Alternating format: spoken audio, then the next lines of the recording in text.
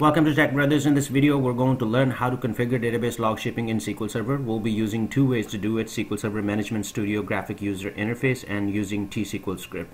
And the things that we will learn in this video, number one is enable log shipping configuration. That is mandatory. Number two, configure backup setting on primary. That is also mandatory because it might depend on your requirement in your organization for backup and restore operation. And secondary server for log shipping, also adding secondary server for log shipping, and configure log shipping monitoring server, and configure copy restore operation. So let's go ahead and do it. Alright, this is I'm connected with my management studio. So this is my primary server, TechBrothers SQL Prod, and this is my secondary server, TechBrothers Client SQL Mirror. What I want to do, I want to log ship a database on SQL from SQL Prod onto SQL Mirror. So this becomes my primary server for log shipping, and this becomes my secondary log shipping. So let's go ahead and start log shipping a database. Keep in mind there are requirements for there are prerequisites for a database to have log shipping enabled. That database needs to be in full recovery mode or bulk log recovery. Right here is the recovery model. It needs to be either full or bulk. If you have a database that's in simple recovery mode, that is not going to be used in log shipping, and log shipping will fail. So let's cancel this. This database is ready for us. I'm going to log ship sales order database from my SQL Server SQL Prod to my primary server and to my secondary server, which is SQL Mirror. So let's go ahead and do it. Right click on the database, go to task, and go to ship transaction logs. As you can see that right now the log shipping configuration is not enabled on our primary server, so we need to enable that first. Click on enable this as a primary database in log shipping.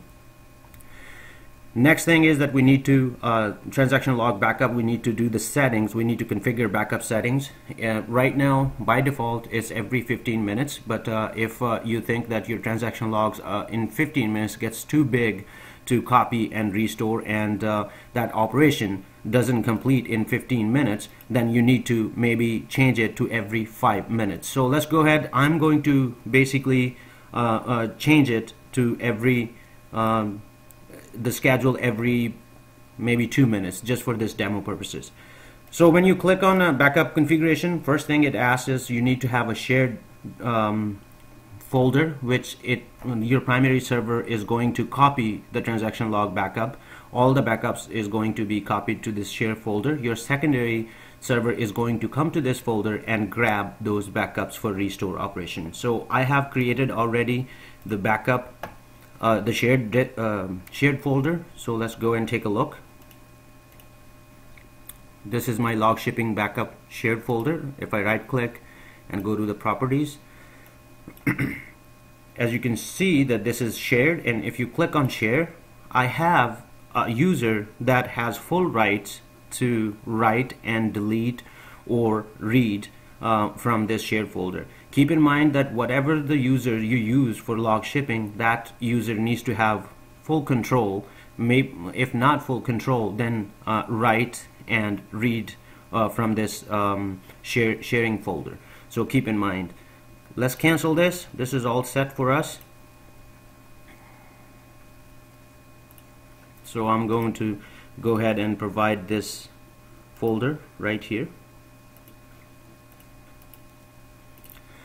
Alright, another concern up here, a lot of folks will tend to create a shared folder on primary or secondary server. My recommendation is do not create this share folder on primary or the secondary server. Try to create this shared folder on a shared drive which is not part of primary or secondary server, and also the user that you're using for log shipping need to have permission on that, because the reason it is that if, let's say that if you created this on primary server and primary server goes down, then this sharing becomes unavailable for log shipping to go and copy and restore, so your log shipping will fail. As long as this shared folder is available and the transaction logs are there, then your log shipping will remain intact. So let's go ahead and provide that, and after that this is if you wanted to use your primary server, the local path, which I don't recommend, so we're not going to use it. Delete files after this depends on your requirement. This is a retention for your files, that if you keep like 72 hours, let's say that your files are too big, it's going to consume a lot of space for you. So you might want to consider deleting 24 hours, deleting more than 24 hours those files. And if you wanted to send an alert if backup doesn't happen, you can send that every hour. In 1 hour, if backup didn't happen, then something went wrong in SQL log shipping. So you would like to know that. Back behind the scene, when we schedule right here, as you can see that it's every 15 minutes. What I'm going to do is every 5 minutes. Keep in mind, when you schedule this every 5 minutes, then it means that you're giving just 5 minutes between copying file and restoring file on your secondary. So if your database is big, 15 minutes is pretty good. You can change it to 30 minutes.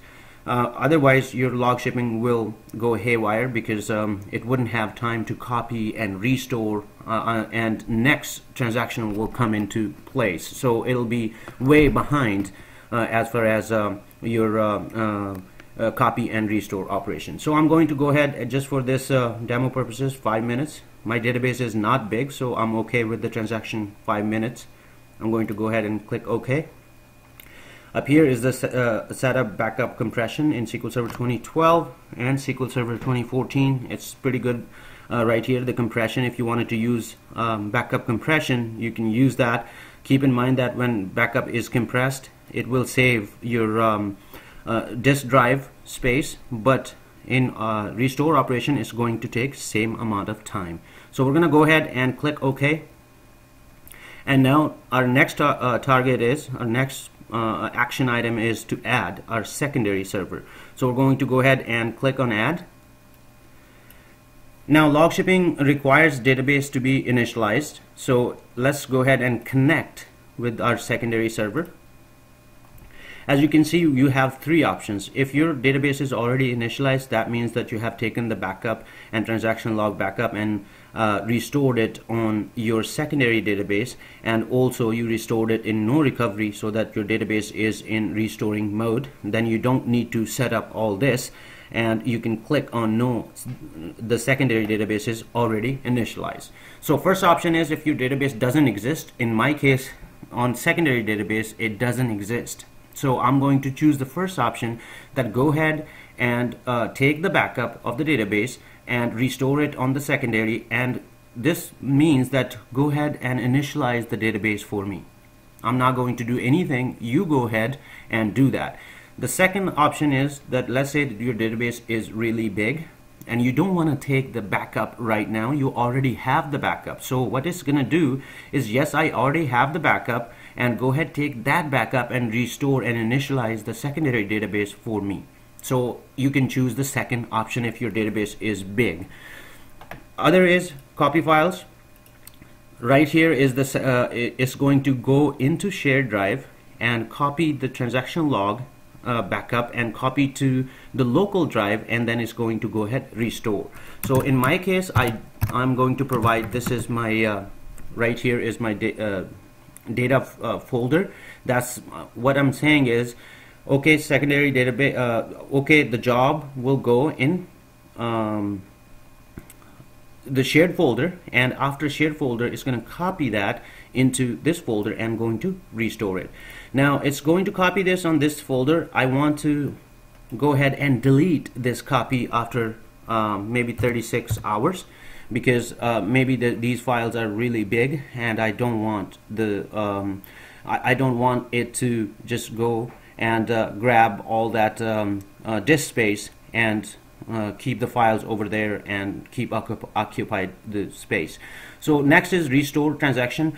When you do restore transaction right here, you have two options: no recovery mode and standby mode. No recovery mode will always be in, if you do that, it's going to be in restore mode. If you don't want users to connect to that particular database during restore operation, you can click on standby mode up here. Here is the delay restore database. If you wanted to delay it, the settings are there. You can do that, and this will, if 0 minutes means that as soon as copy is done, it's going to go ahead and restart. It's going to go ahead and start the restoring operation right away. So here is the alert that if a no restore occurs within 45 minutes, you might want to change it to 30 minutes. Depends on your 15 minutes, depends on your backup file, how much the transaction log backup you wanted to configure. Mine is 5 minutes, so I'm going to go ahead. If restore operation doesn't happen in 20 minutes, I want to get alert that something went wrong. So back behind the scene right here is the job name that will be created, and it's going to it's going to run every 15 minutes between 12 a.m. like all day. So this is going to go ahead and restore, do the restore operation. I'm going to go ahead and change this to 6 minutes. I just wanted like 5 minutes the transaction log to be created and copied, and then maybe 10 minutes right here to restore, give a little bit time to restore. So we're gonna go ahead and click OK. As you can see, this database is configured for log shipping, and our next option is monitor. If you wanted to monitor your log shipping, keep in mind the recommendation from me is that don't use your primary or secondary server as your monitor server. Use a third SQL Server instance if you wanted to basically configure monitor server instance for log shipping. And all you have to do is basically click here, and it's going to create a job. If you click on here, and it's going to go in setting, and you need to click connect with whatever the monitor server is going to be, and it's going to create this job. This job is going to keep up with everything, whether it's restore fails or in production environment. It's recommended you might want to go ahead and set up your monitoring instance so that you would know that where the operation has failed, if it failed. So I'm going to cancel this for now and go ahead, click OK. As you can see, the operation started, log shipping operation, everything went okay.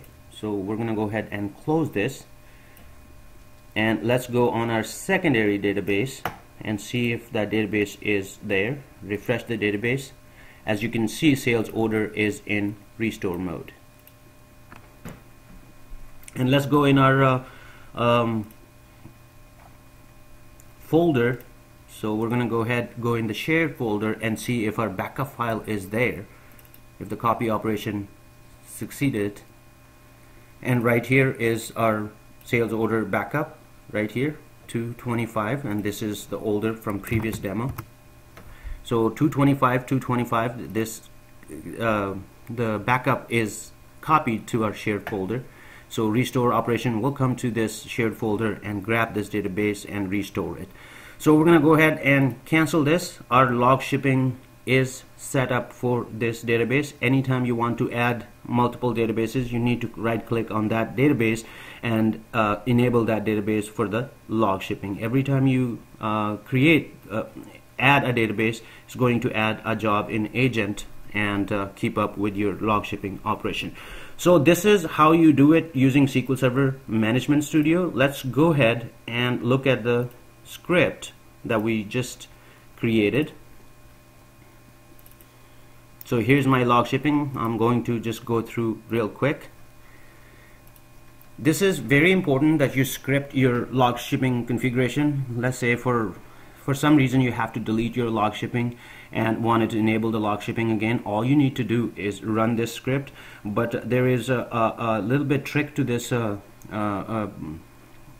script. One is that up here it says that script to run at primary. You need to manually get this script and run on primary. And if you notice right here, this script ends here. So once you're done doing this, the first part, you need to manually grab the secondary, adding a log shipping configuration on the secondary server. You need to grab this part of the script and run on secondary server. Keep in mind these options are the same, exactly the same what we did in our SQL Server Management Studio graphic user interface. I just wanted to mention that it is always a good idea to script it out, and this is the T-SQL script. You don't need to go through again from the wizard point of view. You can just run this script on primary and secondary, and it will set up your log shipping back online. So basically, this is how you set up your log shipping using SQL Server Management Studio graphic user interface and using T-SQL script. And I hope this video helps.